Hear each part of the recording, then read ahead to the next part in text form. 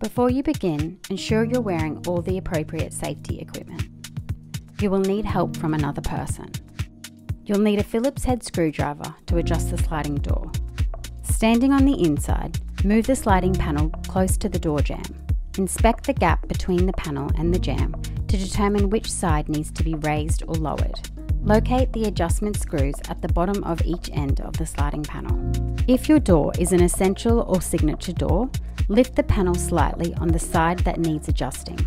Using a Phillips head screwdriver, rotate the adjustment screw anti-clockwise to lower the height of the roller or clockwise to raise it. For commercial doors, remove the black plastic plugs. You'll find 2 screws. Using a Phillips head screwdriver, rotate the bottom screw accordingly. Remember to lift the panel slightly while rotating the adjustment screw. Check the gap between the sliding panel and jamb. Adjust the sliding panel again if necessary. Try to close and lock the door. If it does, you've successfully adjusted the sliding door. Remember to put back the black plastic plugs for commercial sliding doors.